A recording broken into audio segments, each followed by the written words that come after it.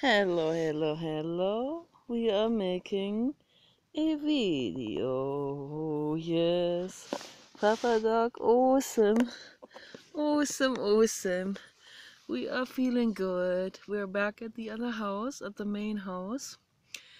And it is 2 days later, but I'm making part 2 now for my video on jealousy meditation.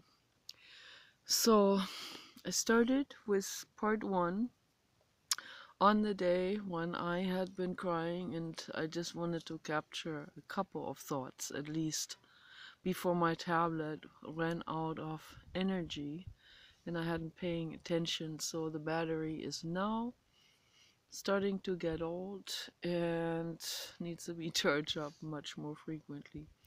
And the battery doesn't last very long, it's just 2 hours of watching videos and it's discharged. It used to hold up much longer, more like 5 hours. But whatever, it doesn't matter.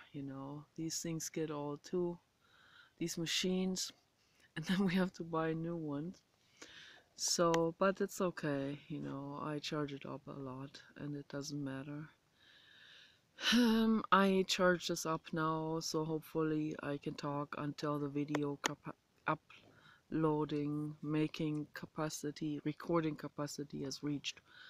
So I just wanted to share this beautiful, beautiful afternoon with you in this amazing garden, in this Garden Eden, in this paradise. There are my roses and the papa dog enjoying himself in the sun, and the beautiful, beautiful cedar trees and the Christmas trees and the rhododendron and the azalea and the grass and all the sprouts and all the greens are precious, equally precious. Okay, there are no weeds. I don't call anything weed. There there are people that call things weed. They call marijuana weed. I don't call anything weed. So because weed, it sort of has this the meaning of something people want to pluck out, and hopefully they just pluck it out with the hand. Hopefully they don't poison anything. So there are no weeds. Everything has its place. Even the thorny stuff is important and vital, and if you make tea with the thorny stuff, you'll be amazed what happens. The other day, when I was feeling bad, I think it was after I made the video, I had made a tea from the day before. We went to the beach, went for a longer walk, and we went up into the dunes and we sat there for a while and watched the sunset, and it was absolutely gorgeous.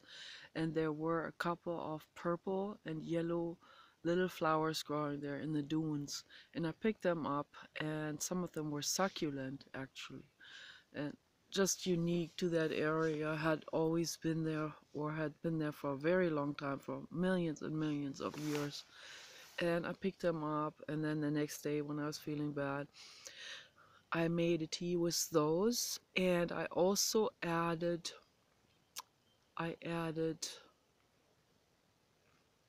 ivy leaves into it as well.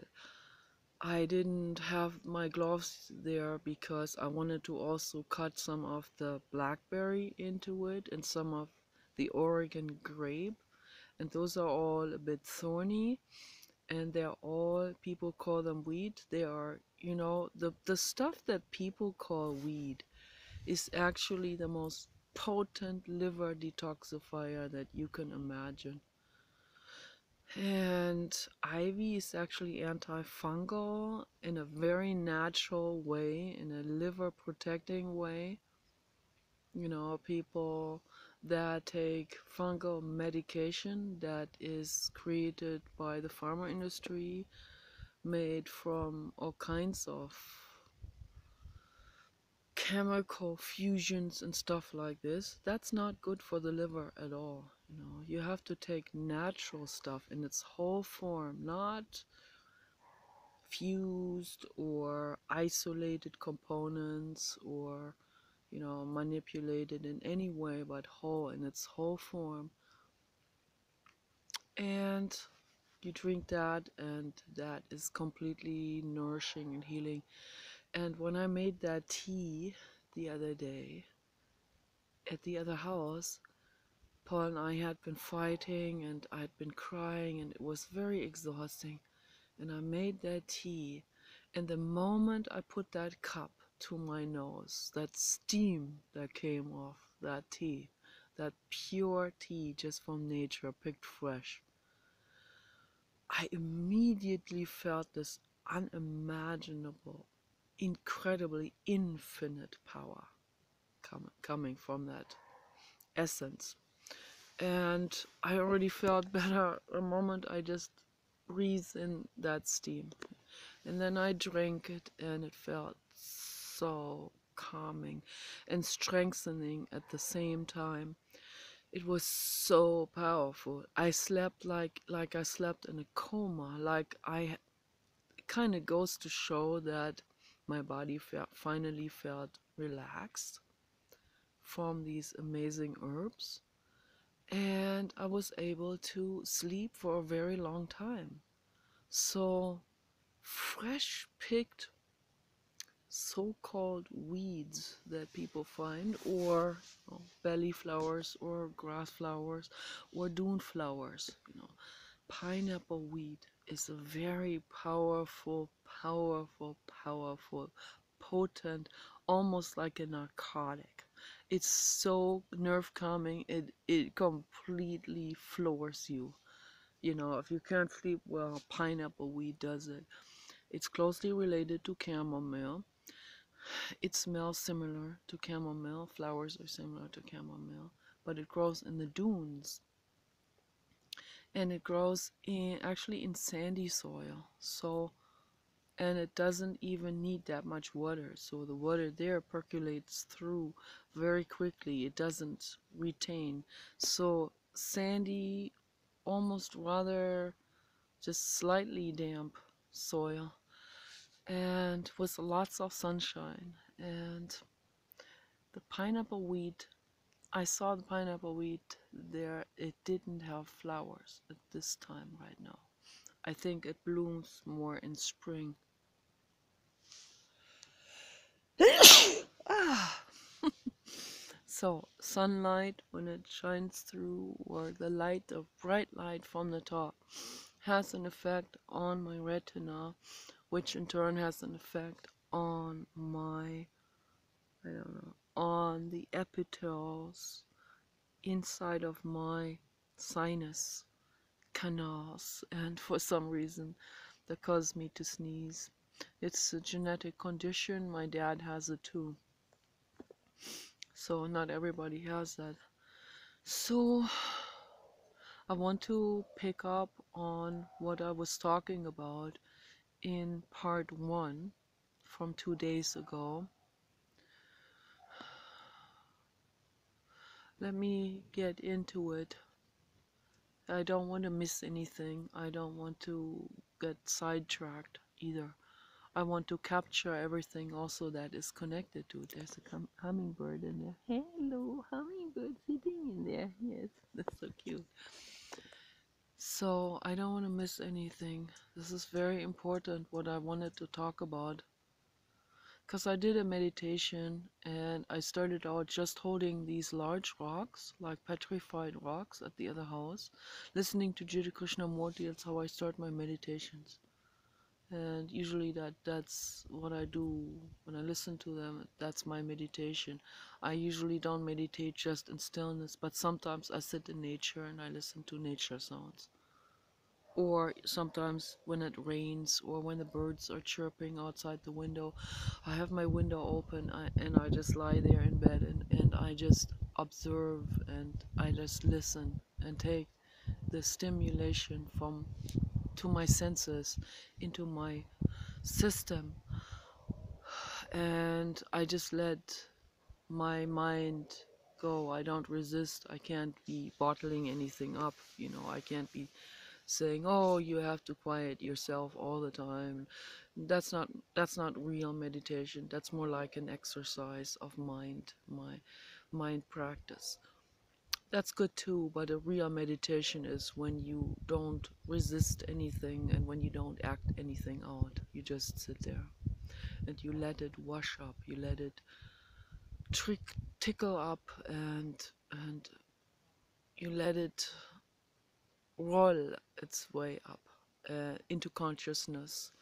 And that's where it wants to be. It wants to come into consciousness, and it wants to be listened to. And so jealousy rolled up into consciousness, and with it this overwhelming thought, that this fear and this thought that I'm never going to dissolve it. That's what it feels like. I'm never gonna dissolve my jealousy. But I allow that too. You don't want to suppress anything. Just any doubt and thought and fear, let it come up and let it talk to you, and it's there for a reason. It wants to talk to you. The jealousy wants to talk to you. I don't want to suppress anything. Society has suppressed all of these things collectively for hundreds of years.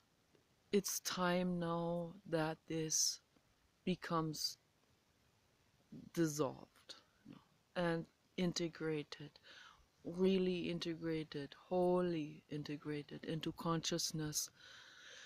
We need to first become open to ourselves, and most people are not open to themselves, and they bottle things up, and then they live in this extreme tension of bottled up stuff, and then fear of the fear arises, and then that has to be bottled up because they don't want to be seen as weak, and all of these things just become compounded. It becomes tenfolds, hundredfolds compounded, until people feel like they need to take a drug in order to even sleep. Because how can the body sleep if you are in a tension? And that's also very interesting what Dr. Bruce Lipton says. I brought my Kindle with me. I was reading in the book for the last couple of days. We don't have internet at the other house, so that always gives me the opportunity to read more, to sit much more focused on one thing instead of being too distracted with too many things on the internet. So, and when I'm on the internet, I have to also I have to really practice focusing. That's when we have to practice focusing our minds and all of this. But in meditation, we need to just sit there and allow all of this.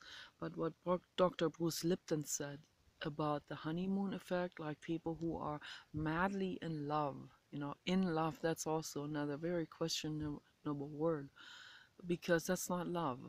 Love is something completely different. That has nothing to do with man and woman, or a gay relationship, or any kind of romantic relationship. Love is compassion. It's got some totally different chapter. So, but he uses commercial words because that's what people know, of course.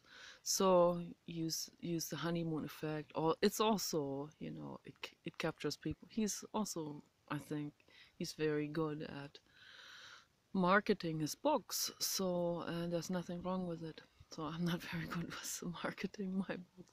So anyway, yeah, the honeymoon effect, that captures people's. If someone else had written that book with that title, I would not have touched it.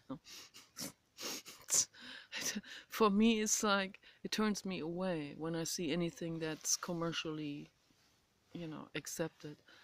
So because the commercial stuff I don't like, I usually turn away from it because I find it boring. It's not doesn't pertain to me.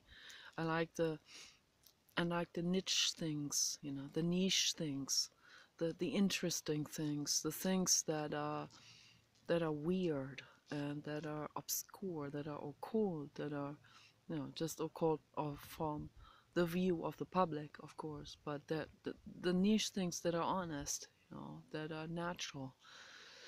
So, but Dr. Bruce Lipton, I just need to see the name Dr. Bruce Lipton, and I'm buying the book. I'm gonna buy every book that he writes. That guy is a genius. That guy is amazing. That guy is fantastic. That's an angel, very high advanced angel level soul, and he's just amazing on every level. Absolutely phenomenal guy, and very funny also, and very honest, touchingly honest, about his own life, that he uses his own life as an example, which I think is fantastic. Everyone should be doing this. I know it's not that easy for most people, to bring out something from their own lives. They would rather refer to someone else, like my dad would like, let's talk about Nikki's problems. Nikki the scapegoat. I don't like that word, scapegoat. So, Nikki the weirdo. So we'll talk about her, then we don't have to talk about him, my dad. So, and I pointed it out very quickly. I said, I see, to distract from your issues. And you get a little bit blushed. Just a little bit blushy. Blush, blush, blush. No, I love my dad. I love him very much. We all have issues. And I told him I'm not going to hold that against him. Whatever issues, whatever, whatever issues there were, or weaknesses, most people are weak. We're mammals, we have desires, we have, and that's why all of this is so convoluted, because people, they suppress their desires to fit into a neurotic society. So then everything becomes more neurotic because people suppress even more of their naturalness. So, and then things become really ridiculous, when we're mammals and we have needs, and then they put the lid of shame on it. The same as with jealousy, they put the lid of shame on that too, or they put the lid of shame on all kinds of things. Take these lids off and recycle them, and let the stuff come to the surface in yourselves, whatever it is that you have been wanting to hide. Bring it up, talk about it. First of all, think about it, and have an inner dialogue with yourself about this. This is the most important and the most liberating thing in the world.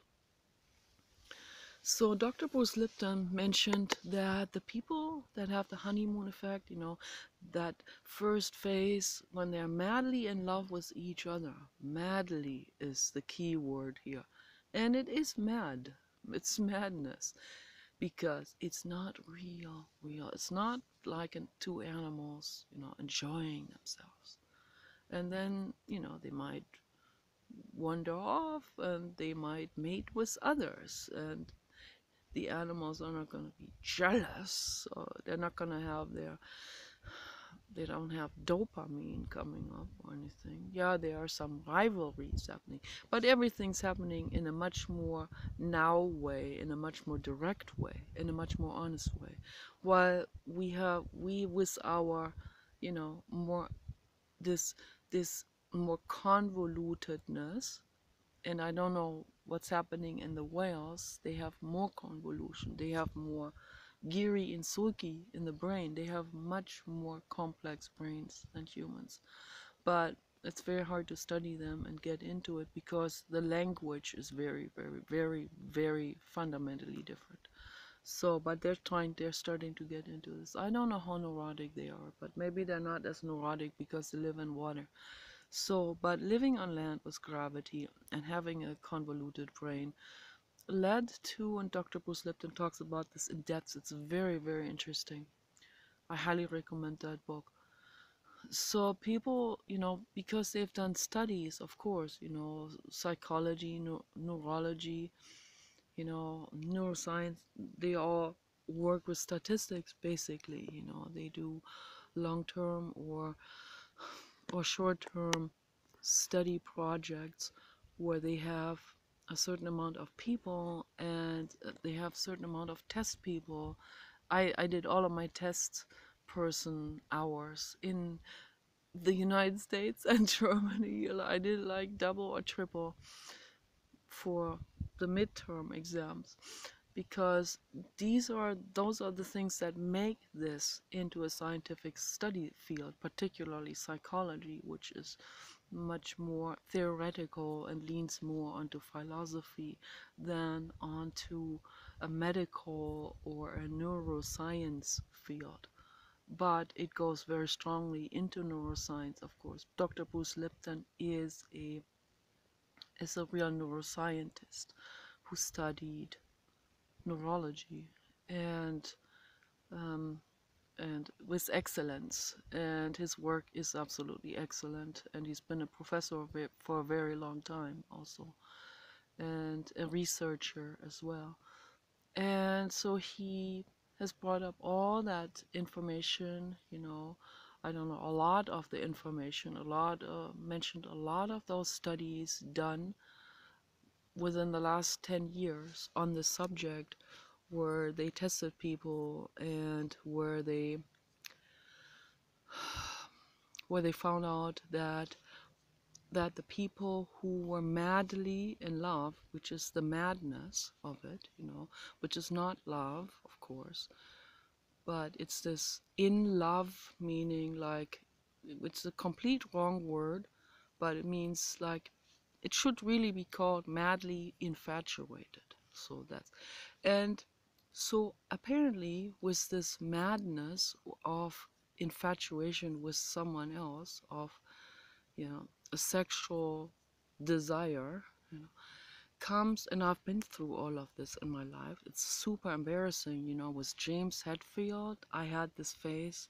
It was in 2010. It was so intense. I don't think I've never ever experienced anything like this in my entire life. I've been in love, madly in love with professors. I've been in love with famous professors on the internet and all kinds of guys that are, Dr. Neil deGrasse Tyson and Dr. Lawrence Krauss and many others. But then I fell in love with this singer, James Hetfield. And that's also, Dr. Bruce Lipton mentions this too, is that, when men sing, it has this effect on women, and it does something, it's like they fall in love with the singer. That's why, the Minnesinger in the Middle Ages, they would go, when they're in love with the princess, they would go in front of her bedroom window, which is somewhere up high in a tower, and they go, Rapunzel, let your golden hair down, and I will climb up on your hair and come into your room. The Minnesinger during the Middle Ages, they were singing heart-throbbing love songs for these princesses. And I got into this in 2015 or something. I got into the Minnesong. I've always loved Minnesong. It's very medieval music. It's really beautiful, and it's very naive and childlike, and very simplistic melodies. Yet at that time, and very sweet and very sincere, particularly the ones that are more on the high end, the high end Minnesingers that were conversing with the aristocratic people, with the people that were living among the royalties, that were more educated, that had read more books and more stuff. So they were very sincere and very sweet in their singing, and the women would fall for that. And but falling again, this is a true word, falling in love, but falling into infatuation is a better word.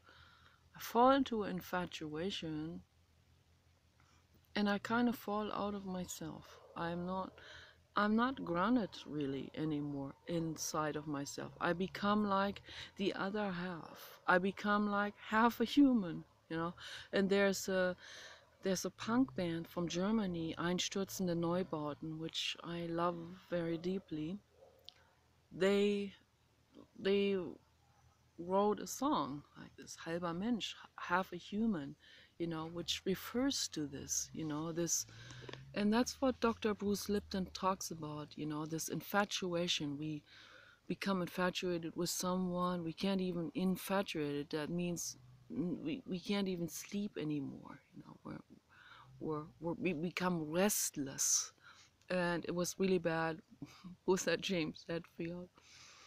It went on for so long, man, which, you know, finally what he's done, you know, finding out that he was a hunter, that ended it. Then finally, you know, that brought it, made it come crushing down to a complete end, like a car that drives against a wall and this stuff goes up in flames and smoke and just comes to complete stillstand.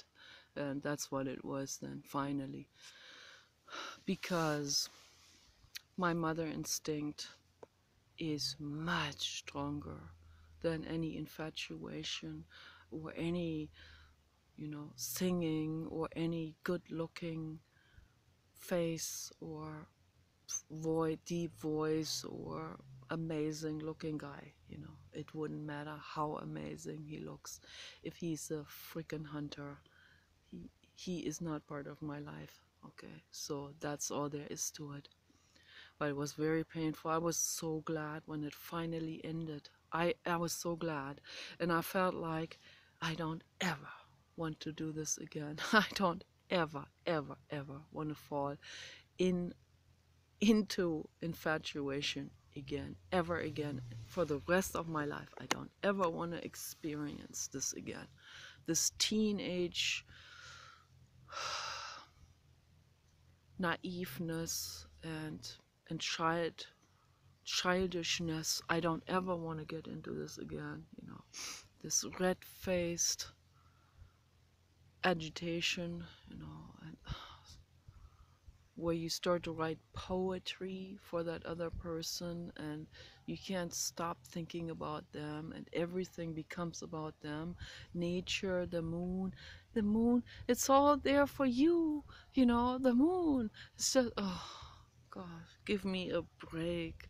I mean, this is so incredibly stupid, you know, and it's just so, and it's so incredibly hormonal driven, and it's like a whole bunch of things come together, you know, like certain affinities and genetics and certain how someone's face is cut in a specific way that speaks to you, and that's your genetics and that's your poetry and that's artisticness too, and then it's craving, it is needing.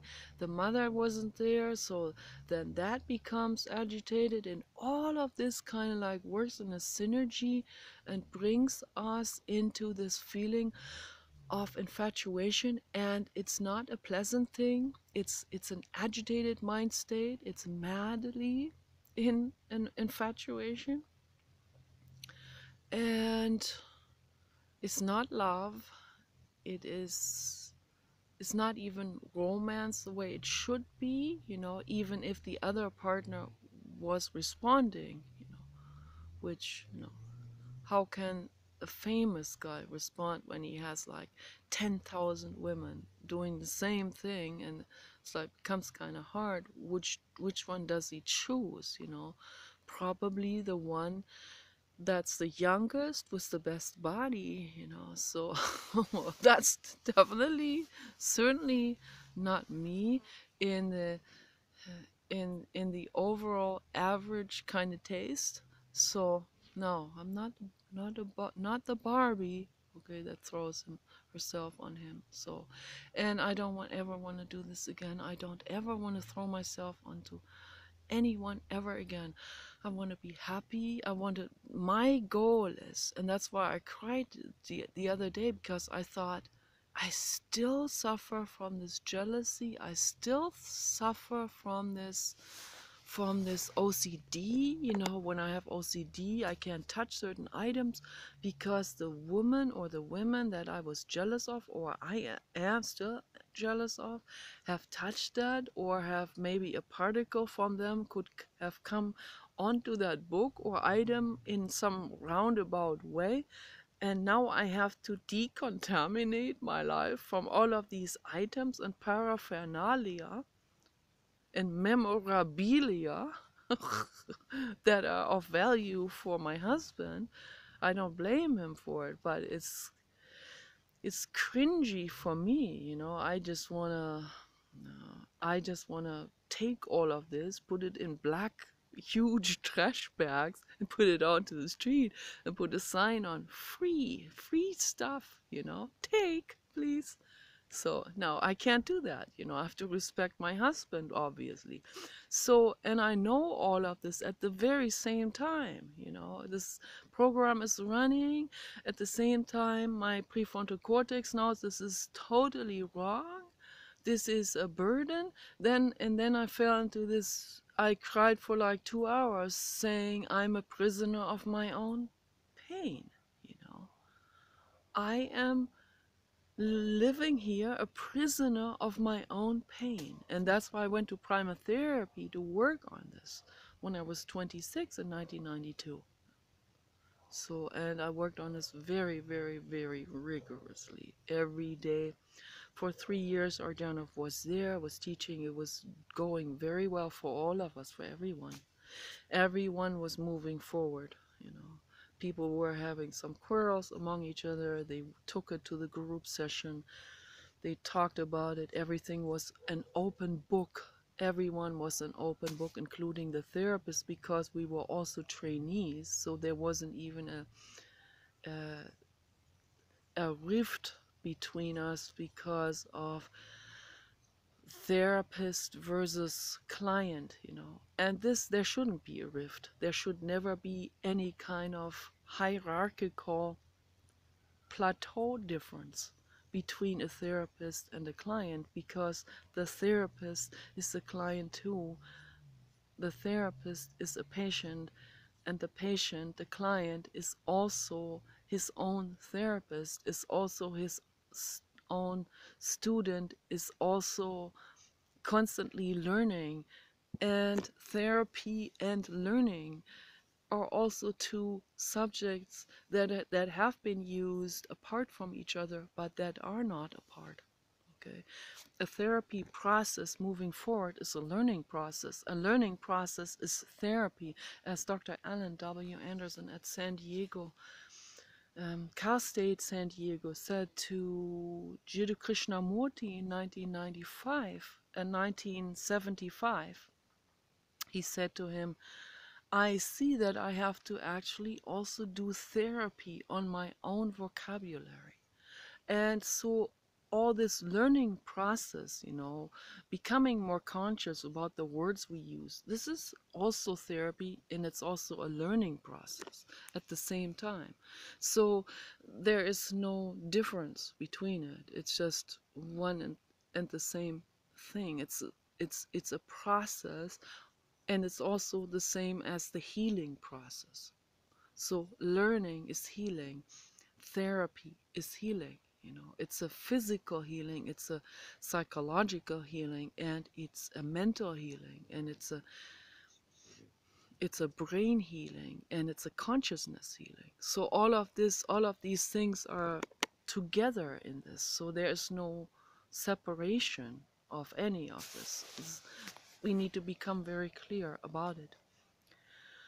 So the openness, you know, that I become clear about my jealousy. I'm still a prisoner of my pain. I still have this OCD that is shackling me into my avoidance mechanisms, avoidance of touching this, and then I have to wash my hands, the decontamination processes that I go through, and constant avoidance, when I see someone, like, or when I see people in general, I can't get really close to them.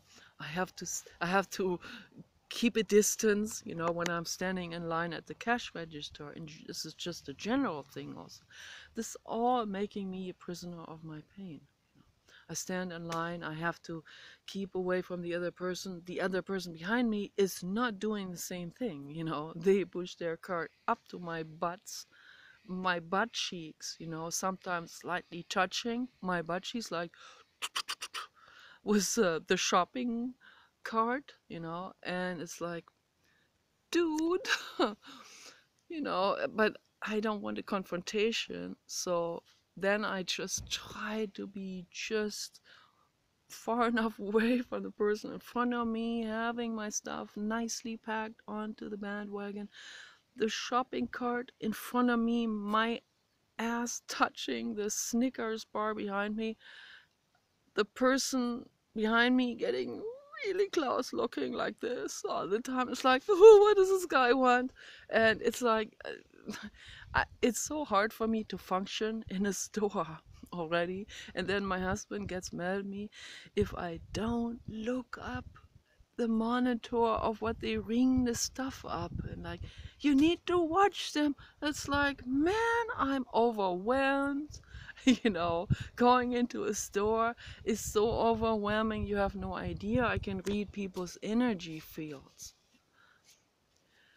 and most of these energy fields are completely out of alignment, and it's painful for me, and it reminds me of my own unalignment stuff and energies, and I feel like they want something, or I feel like they are mad at me, or they might be jealous too, or they might be interpreting something into me. They see my face and that reminds them of a teacher they had that was a bitch or whatever, It's like all these things. And if we had a therapy like we had in LA with primal therapy, all of that stuff comes out, it's flushed out, it's cleansed out, and everyone sees everyone's pain. And then we don't have to take these things anymore personally and think, oh, I bet they don't like me because of my pimple, or because whatever the ego clings to, the pain, the unempowerment, the feeling of, oh, I bet I'm not likable. I bet they think I'm not likable. They're taking these things personally from our past pain with the mother, giving us this impression. Dr. Bruce Lipton talks about all of this in depth in this book, and brings this all together, psychology and microbiology. It's so important that we understand this, and what the neurotransmitters are doing. And the neurotransmitters are there. We have natural neurotransmitters. That's the ones we want. We don't want the chemical ones, that are causing even more unalignment, even on a biological level, on a visceral level. We don't want that to happen. So it's just not an option to take any kind of pharmaceutical, chemically fused artificial things, So we need to come back to nature and explore and find the stuff that helps us on a holistic basis, like all the way around, the ball. There are there are there are so many facets all the way around that we can use and we can utilize. For example, stuff that other people want to cut out of their gardens, that's the most important thing for our bodies. Don't poison that stuff. Pick it, and make tea with it. You can dry it, you can even grind it. If you have a grinder, you can make powder with it. You can take it in capsules, you can make cookies with it. But making tea with, that's easiest thing to do. You know, even the thorns will soften when they're being boiled and in a tea kettle, and you drink that and you cleanse your liver. That will cleanse your blood, that will cleanse your brain out completely, that washes all of that stuff out. You know, some people want to cling to these toxins because the toxins keep people in a state of resistance, which they would rather be than bringing that stuff up, flushing it up, and bringing this very painful stuff to the surface. But that's what we need to do. We need to bring the painful stuff to the surface. That's the most important thing there is, you know. Like cayenne pepper brings that stuff to the surface. Drinking a lot of water, a lot of tea, a lot of fluid, not alcohol beverages, not stuff that's toxic, not caffeinated stuff, not these popular soda pops and all of this with what else, sodium benzoates, I don't know what else is in there. Benzines, you know, byproduct from the petroleum industry, fused and altered chemicals from the raw oil. We don't want to put that in our bodies. It's full of acids, you know, like it's full of battery acids. Dr. Schulze wrote about this in his book about 20 steps to holistic healing. You know, read his books, very important books that he wrote. Dr. Richard Schulze. He's fantastic. You know. He's a lifesaver and a complete life changer and a life expander for so many people, including my husband and my life and all of our dogs. So all of our dogs benefited from his stuff. Some of them liked the superfood, some of them didn't. So you can get it in powder also. You can mix it into the dog food. It's kind of expensive, but I'm putting kelp seaweed in. I mean, Dr. Schulze's information is the most important thing there is, because he brings people onto the holistic path. And on the holistic path, you're not subscribed to only one person's products. You can get all kind, you research and you find whatever you want to buy or whatever's in your budget, or you pick stuff for free, you know, like you pick apples. Like I talked about it many times in my videos. You go out there and you pick apples when they're ready. Right now the apples are ready and they're sweet and they are very aromatic. And many different types of apples, you know. I ate some apples at the other house. Some of them are completely red now, and they're very tart and sweet at the same time. Mouth-watering, thinking about it. Yeah, they are so good for you. Eat like 5 apples per day. You have no idea how much that will expand your life. You will be amazed what that will do to you, for your body and your mind and your thinking, your thoughts. It will brighten up your thoughts. It really will. And drink a lot of fluids, you know, all the time. Drink a lot of fluids and do what I'm doing. Put a 3-gallon transparent water container on top of an affirmation sheet. You write on the affirmation sheet, love and peace for my loved ones and myself coming into us, the energy of the blue God, the infinite cosmos, shining his blue light energy into us, giving us love. You put hearts on it and the infinity sign, and you write down health and abundance and everything you wish for, you know. You write down loving relationships, a lover, a partner, not infatuated, but a real love, a real in love and love, both, you know. So someone you can trust, you know. And as Dr. Bruce Lipton says, you know, most people when they are in love or in this infatuation state, they have fear of, they are in a fear state at the same time that they're, you know, they have all these endorphin hormones and endorphin chemicals that are released, but they also have stress hormones and chemicals that are released in the body. So they have dopamine and they have other stuff that makes them, including vasopressin in men, that causes some anger and because possessiveness, but women can have that too, this possessiveness or then this fear that what if he leaves and then what, I fall into an abyss, like where you're half a human, you're not even grounded anymore, you need the other half to become whole, so that's not the meaning of life, that's bypassing the meaning of life. So no, we want to find someone where we don't have to be worried, he's there and he loves us, and there's nothing to worry about. You can't say anything wrong. You can't do anything wrong. If you do something wrong, he'll say to you, what's going on? Let's talk about it, or you hurt me. He'll bring this to the surface, and say, this hurt me, what you said, let's talk about it. So, and then